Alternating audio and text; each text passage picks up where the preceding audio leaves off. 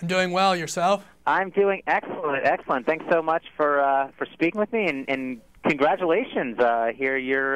You and your family are expecting in another couple months. Yes, thank you. I'm very excited about it. I love being a father. I put it off for too long, but I'm trying to make up for lost time. I don't know if that's possible.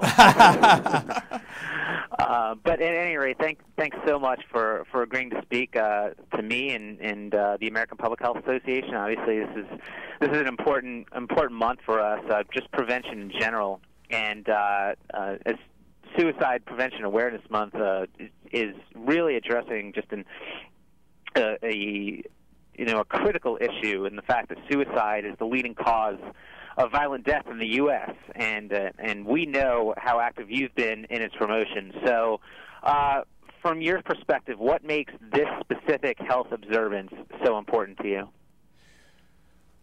Well, not only was I the author and sponsor of the Mental Health Parity and Addiction Equity Act, which is designed to eliminate the discrimination against those like myself who seek mental health services, as I am someone who is a consumer of mental health services, someone in recovery from both bipolar and addiction. But we need to do this because it affects every American family in some regard or another. And when you consider the statistics, 38,000 Americans successfully take their lives every year.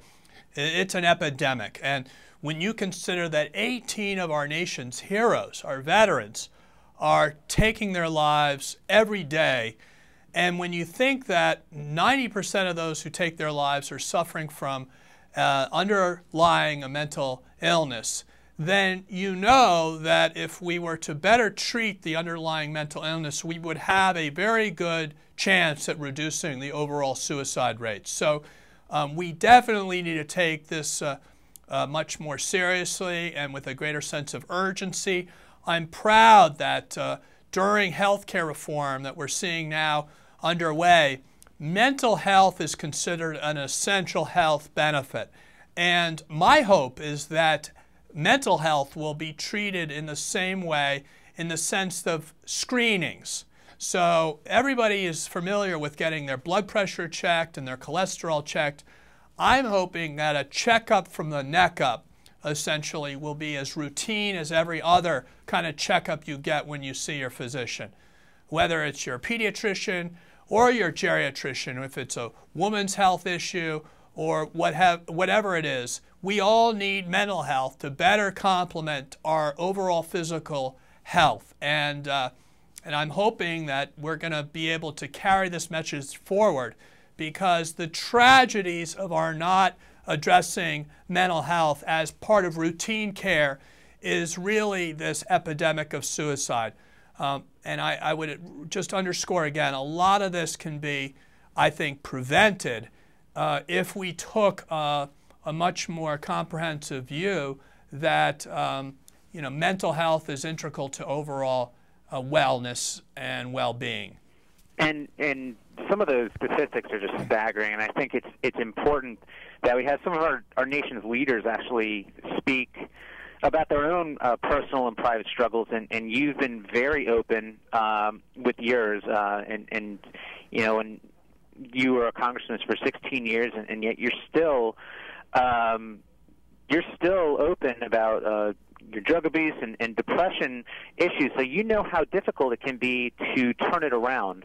So I guess what gives you hope that others in the future battling similar struggles can meet with similar success? Well, I see the promise of recovery and the success of treatment every day, because I am part of my recovery is to focus on my illness as a day-to-day matter. Frankly, I treat my asthma like my mental illness. It's a chronic illness. I take medication. I do the preventive things that I need to do to keep from having an asthma attack.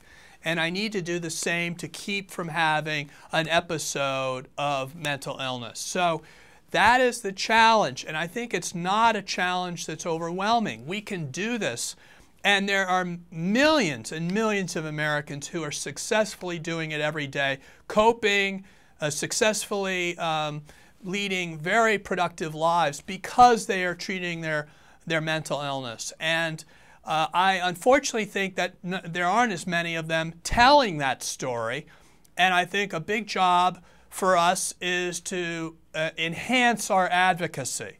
So I'm a big believer that the only way we're going to be more successful in this effort is if we get more advocates, because as a congressman, I recognize that the most successful advocates get, the most results from their government. And that is why, frankly, we haven't been as successful in more funding for research into neuroscience and how to better treat mental illness. And we haven't been more successful in getting these disparities and the discrimination towards mental health treatment resolved a lot sooner. And that was a direct result of the fact that people with a mental illness don't often vote, and not very often do they advocate. So what you're left with is a vacuum. And tragically, what gets left is the tragedy of not addressing this issue the way we need to address this issue. And it's an issue that we're really seeing in the news lately, from the impacts of concussions in the NFL to student bullying to veterans suffering from PTSD. Mental health is very prominent right now, and those issues, those topics, are all risk factors for suicide. So have you thought about how suicide awareness and suicide advocacy plays into those kind of preeminent hot-button topics right now? Well, yes, again, I think that we have a terrific opportunity to change not only our healthcare system, which we're in the process of doing, but while we do that, make sure mental health is as seamlessly part of every aspect of our healthcare system as we have seen in other areas of health. So this is an opportunity for great progress, but we need advocacy. And with our returning American heroes suffering from what is known as the signature wound of the war, traumatic brain injury and post-traumatic stress, we need to understand that our veterans are coming back and getting their coverage most often through their employer, not through the VA. So if their employer is not making sure that their health benefits are adequate to dealing with mental health, then frankly, we will be letting down the very American heroes that have fought and saved many of us from seeing another 9/11 occur in our country. So I think this is a bipartisan issue. I think the urgency is terrific. As you mentioned, we're learning more and more about concussions, and the greater funding that we're getting from the NFL is welcome to how we can better understand and treat the brain, and that, I think, is an effort that needs to continue with greater urgency. And the reason is because without that sense of urgency and commitment, these tragedies will only continue, and we cannot permit that to go forward any longer. And the sense of urgency that you speak of is kind of coming into a current state of play. I know that you played a major role in winning the passage of the Mental Health Parity and Addiction Equity Act, getting it through Congress, and I know that is taking effect soon. So what will this law do? Well, you ask the right question, because you ought to know that the administration has not released what's known as the final rule on mental health parity and addiction equity, meaning they have not issued the regulatory guidance to insurance companies to define what accountability measures they will be held to in order to enforce the law that the Congress and the President signed. That's very crucial. So what the law said is whether you are an inpatient or outpatient, whether you're in network or out of network, pharmacy and emergency room services all need to be covered on par with parity with the rest of physical health. So in other words, if you're a stroke victim, if you have diabetes, if you have cancer, you need to see the same array of services through the primary care, secondary, and tertiary care levels of care like you would in mental health, and physical health have to be equal. And that's going to transform our mental health delivery system, because now we're finally going to have, you know, physical illnesses of the brain, schizophrenia, bipolar, depression. You know, all of these things are going to require the same levels of treatment and sense of urgency that diabetes, asthma, cardiovascular disease currently enjoys in terms of reimbursement. And the prevention aspect that you talk about kind of speaks to what the Affordable Care Act is really striving to do, to turn our healthcare system into from a sick care system into a preventative care system. So I'm going to ask you one final question, because APHA has really hoped to become a leader in addressing mental health disparities and mental health advocacy moving forward. Recently, we teamed with former First Lady Rosalynn Carter in combating mental health stigma and its effect on the 1/4 of Americans affected every year. If you could give APHA and other public health professionals advice, what do we need to do to improve our nation's mental health as a whole and better prevent suicide? We need to make mental health as routine as any other part of healthcare, and thereby reduce this sense that there's something different about it. We need to have a checkup from the neck up, like we have a checkup for your cholesterol, for your blood pressure, for any other issue that you have physically. This has got to be essential, as it is defined in the healthcare reform, essential health benefit.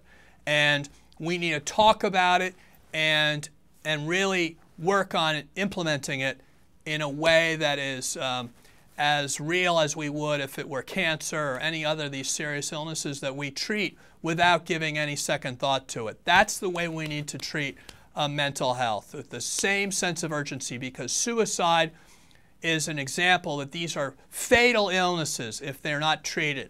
And we wouldn't dream of denying people with cancer treatment until they had stage 4 cancer. But that's routinely what we do in mental health. We wait until it becomes a crisis, as opposed to, as you said, work to prevent it by implementing screening, brief intervention, referral, and treatment. So SBIRT will be covered under healthcare reform. We need to make sure people sign up for healthcare reform, because, as you know, it has that pre-existing condition is no longer an exclusion to health insurance. That means more people will now be able to gain access, and preventive medicine and screening can begin to be really pushed forward. So I really think we need to galvanize people. This is a really important moment for them to become activated and make sure that mental health is included and vigorously covered in all of these health plans around the country.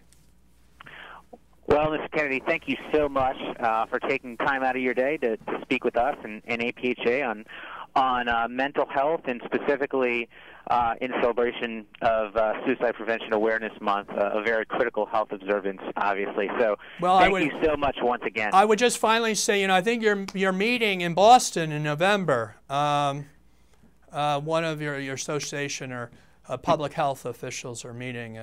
And I would just call your attention to the anniversary of my uncle's Community Mental Health Services Act, which was signed into law in October of 1963. And if you want more information of that, just go to thekennedyforum.org, www.thekennedyforum.org. Yeah, very timely. It's, I guess, the 50th anniversary of that. Yes, yes. Yeah. Well, Mr. Kennedy, thank you so much once again, and we will definitely be helping advocate for mental health in the future right along with you. And you have the website for the psychiatry.org/mental health, so that folks can get more information from that on this as well. Psychiatry.org/mental health.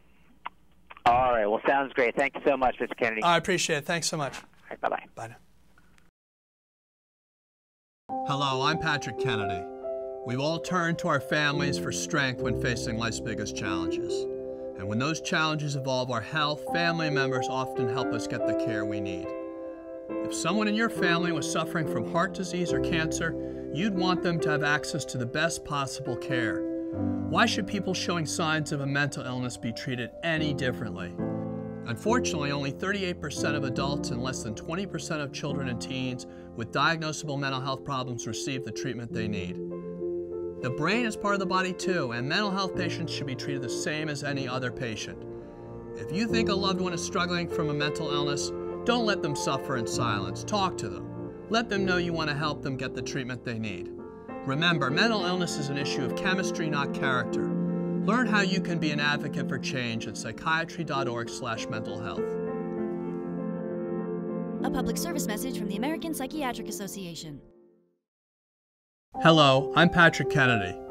When our troops return from their tours of duty, the homecoming isn't always a happy one. Many of these brave men and women come home with invisible wounds from the psychological stress of deployment. Last year, more of our military members died by suicide than from combat. Anyone can experience stress after a traumatic event, and having this kind of reaction has nothing to do with personal weakness. That's why it's so important for veterans to hear from their families that seeking help for mental health is a sign of strength. And it's up to all of us, as members of the American family, to embrace our veterans so they stop suffering in silence. If you think a loved one is struggling from a mental illness, talk to them. Help them get the treatment they need. Remember, mental illness is an issue of chemistry, not character. Learn how you can be an advocate for change at psychiatry.org/mentalhealth. A public service message from the American Psychiatric Association.